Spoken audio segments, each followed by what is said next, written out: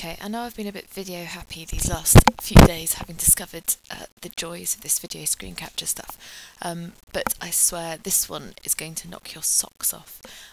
So what we're going to do is automatically create a catalogue within InDesign, and we're going to do it directly by using our ONIX data. And our ONIX data looks a bit like this.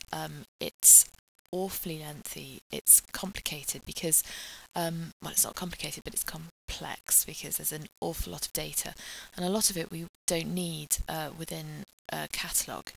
You know, we don't need the availability code, we don't need the returns code, we don't even need the distributor details. So the first stage is to not tidy this up, but to get something out of it that's tailored specifically for the task in hand. And to do that, we're going to use some XSL. And here's the XSL we're going to use. Now, this is actually quite short. That's the full extent of it.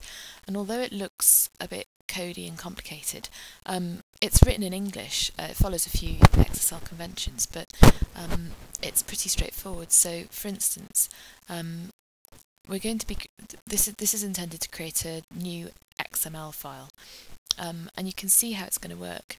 Here's one of the new XML elements we're going to create, for instance, and it's going to be for the author's first name. So we start by tagging up, by opening the tag with the author first name, and then the content of the tag itself is going to be defined by this.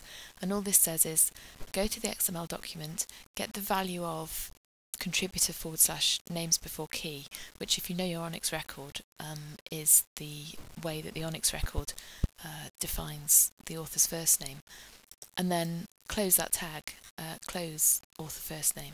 So even though at first glance that's an awful lot of characters right there, it's pretty straightforward. Let me show you another one.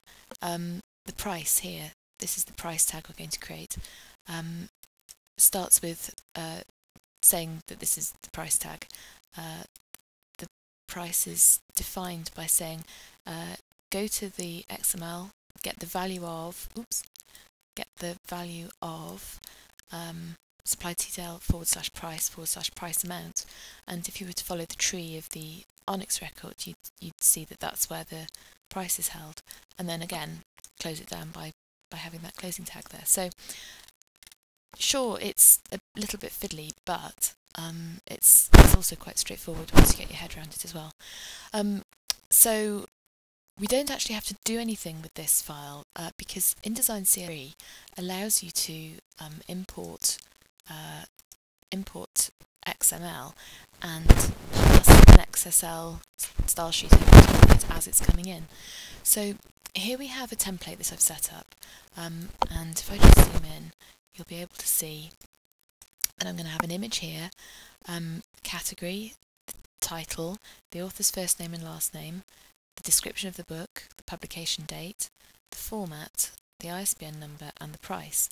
And you can see that what I've got here at the moment is just placeholder text, but these colourful tags are the tags that are going to link up to our XML tags. If I find the tags menu, you can see that these are my tags that I've defined.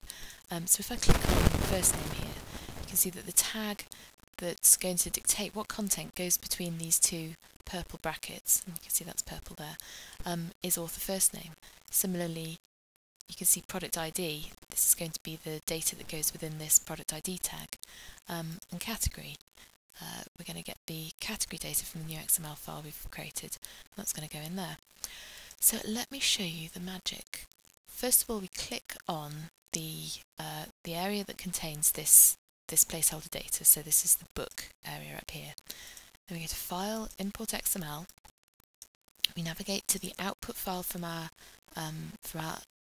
ONIX repository, and of course we use the Anko APM, Anko Publishing Manager. And as I've shown you in a previous tutorial, you just have to click once to get the ONIX data out of there.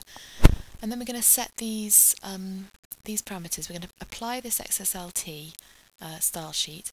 Now this is where we saved that XSL that I've just shown you. We're going to clone repeating text elements. What that means is that every time we have some text that isn't part of a tag, so for instance author here and category here and ISBN here, we want that to be cloned for each record. import text elements into tables if text match. It doesn't really matter if we have that one checked or not. Do not import contents of whitespace only elements. We always need to have that one checked for the purposes of this. So we OK that. Naturally, the editor website is not allowing us to look at the DTD, but such is life. Click on that because I don't know what that means, but I'm sure it won't be too onerous.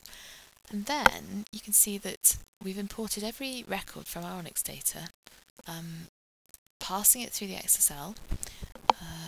And the glorious thing is, if I just get rid of all those tags for the moment, that, look, we've imported the first 3 records there. Now, there's only one page in this document at the moment. Oh, and let me just show you close up whilst we're here. So, into the memory, the category tag, the correct category has appeared. This anchored image that's been populated with the right image. There's the title, there's the author name. This is the correct description for this particular book. That's the date that it was published. B format paperback. There's the ISBN and there's the price.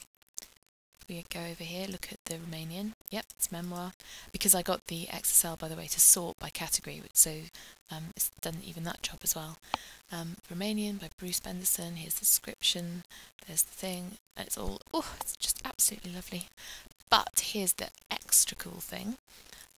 Let's create a new page.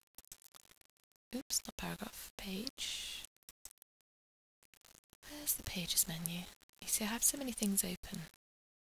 I'm my own worst enemy. Pages. Let's create a new page by doing that. And we've got a master page set up, so when I create a new page, it takes those definitions with it. I'm going to select that text frame. I'm going to click on the overflow text, and you can see my cursor's loaded up with all of the data. And then I'm going to click there by holding down my my shift key, and would you look at that? It has populated this whole document, automatically creating pages for every single book that we have, and it saved me about 1 million years. Oh, do you know, it actually makes me tingle to look at it. Let me just show you close up. Let's shut down the structure menu for a minute so we've got a little bit more room. Get rid of that as well. Oops. No, go away. That's it. So what do we have? This is the fiction category. So as I mentioned, that XSL, oops, I ruined it. That XSL sorts by category. In fact, let me just show you that so I can show you how easy it is. Do you remember this XSL we were looking at? The way I do that, get the XSL to sort by category, is this single line here. That's all it takes. Sort by the big main subject. So that's done. So let me show you again. All of these pages are accurate, beautifully presented. This is general non-fiction because the categories are wrong in the ONIX record, obviously. Classics, crime, what else do we have here? It's just all done. So if you want to know how to do this, then do get in touch with me, emma@snowbooks.com, and I will be delighted to share it with you, and I may get a little bit too enthusiastic.